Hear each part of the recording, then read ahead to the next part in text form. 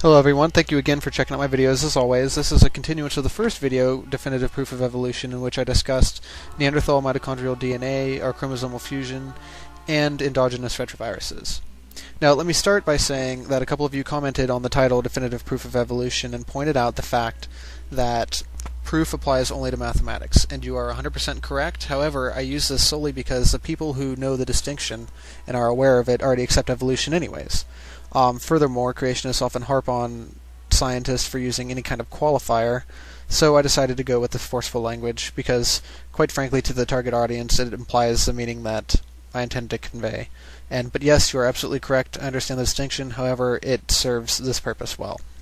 Now, as I'll explain in greater detail later on, summation is essentially the fact that evolution truly unites all the disciplines. That is, you can take information learned from embryology, comparative anatomy, genetics, molecular biology, virtually anything like that, even paleontology, and it is confirmed by evolution. It makes many predictions so that things in one field can be verified and applied to research in another field, which is also coincidentally why evolution is just so valuable.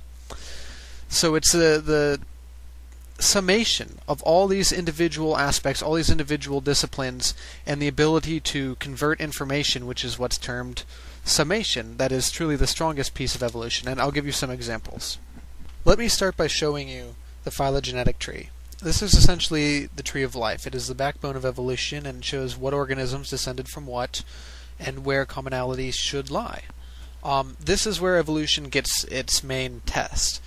Take a look at it. This is the tree of life, and these can be developed from absolutely any discipline. You can take an embryological assessment of all the organisms and construct a tree of life based on their evolution from there. You can do the same thing with genetics. You can do the same thing with comparative anatomy. They all make phylogenetic trees, including with the fossil record, and what do you know? They all line up from there.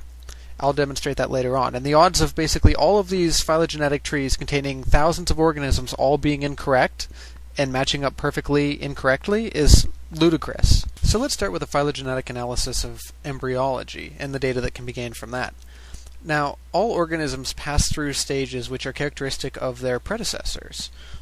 This is evidenced rather by humans having gill slits, pharyngeal gill slits, looking identical to prior stages of life that we evolved from, in addition to the fact that we have a tail during embryological development, and in fact some babies are still born with tails. This is also a way that evolution can be tested. For example, find a non-mammalian that has nipples during development. You simply won't find it. Now, we can take the characteristics that we see during embryology and construct a phylogenetic tree of it to see exactly how life could have evolved based on the way that an organism develops. And there are many factors here which I simply don't have time to get into, such as whether something is a protostome or a deuterostome, the symmetry, things like that. If you're familiar with biology, you understand what I'm talking about, and you understand how powerful these diagnostic characters are in developing a phylogenetic tree. But simply know and take away from this that organisms develop in a very specific way, and from this you can construct a very precise phylogenetic tree. So this is what it looks like. Now let's construct a phylogenetic tree from comparative anatomy, that is, comparing the physical structures and anatomical structures of one organism to another to determine homologies and to see if they're similar. We can construct a phylogenetic tree from comparative anatomy as well, which is a completely different field of biology. This is where the evolution becoming the unifying theory of biology comes into play. Now, it's long been known that if you take the bones of your hand, the bones of a bat wing, the bones in basically any kind of hoof, you will see exactly what's going on. They are the same bones in the same places, just in different ratios. This is actually what I did some of my undergraduate research on, was BMP4, which is essentially a protein that, during development, expresses and changes all of the actual physical characteristics of the bones in sense of their length and things like that. And subtle expression can create vast differences, as you'll see like this. The bones are completely homologous in a lot of situations, and, as shown in the middle ear of evolving whales, which I'll get to later, but you can see that as well. So if we were to take a phylogenetic tree based solely on comparative anatomy, that is, from the anatomical structures that we see in many different organisms of different kingdoms and whatnot, they all line up and make this phylogenetic tree here. Notice that it's identical to the one created independently by embryology. Now let's take a completely different field from embryology and comparative anatomy. Let's take genetics and create a phylogenetic tree from it. Something very important to understand about genetics is that it truly is one of the biggest and strongest pieces of evidence for evolution.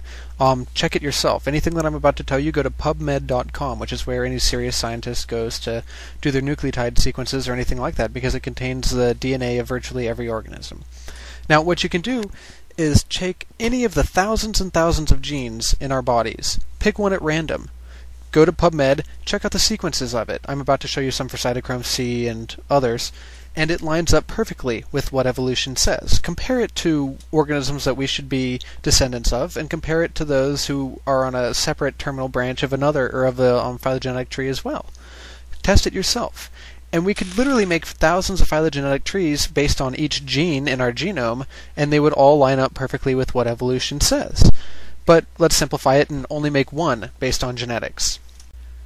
Now note that this also completely coincides with endogenous retroviruses, which I touched on in my last video. Their location, as well as the location of virtually every other gene that we have, corresponds perfectly to what evolution would predict. Now let's move along to any metabolic pathway, which is the same thing that you can study evolutionarily. It relates heavily to genetics, but different bacteria especially metabolize different chemicals in a certain way.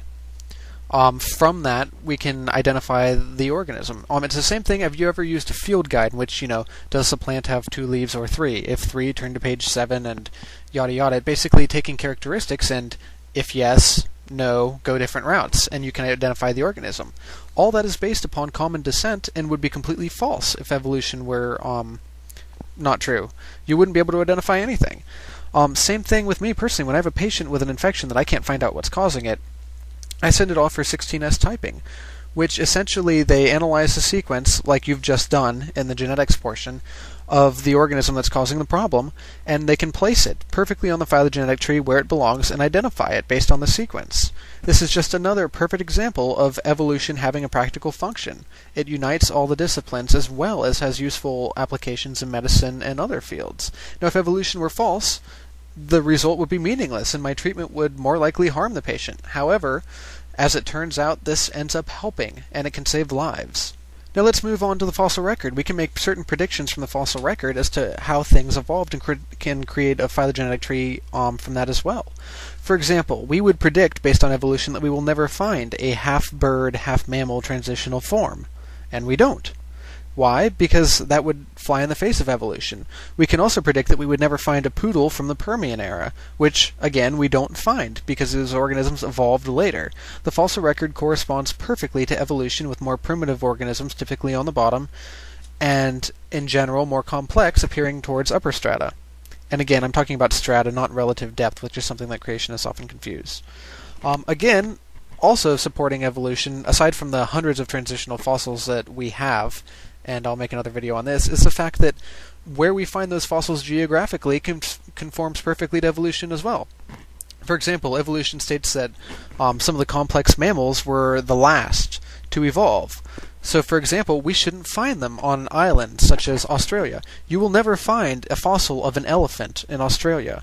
That would fly in the face of evolution. So we can construct a completely independent phylogenetic tree based solely on the fossil record, and it'll correspond perfectly to the other phylogenetic trees that evolution predicts.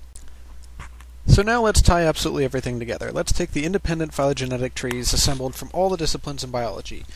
Cell biology, the fossil record, genetics, geography, field guides, embryology, the phylogenetic tree as a whole, including comparative anatomy, which didn't use any of the other features, tie them all together and line them up, and they line up completely seamlessly.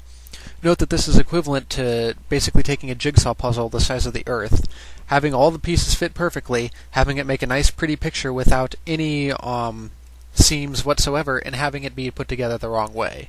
And it's not just the major disciplines that line up seamlessly, there are literally millions of other tiny aspects in biology, which is why the more that you know, the more likely you are to accept evolution, such as the different types of immune cells, to what type of collagen cells have, to skin, retinal cells, changes in ion channels.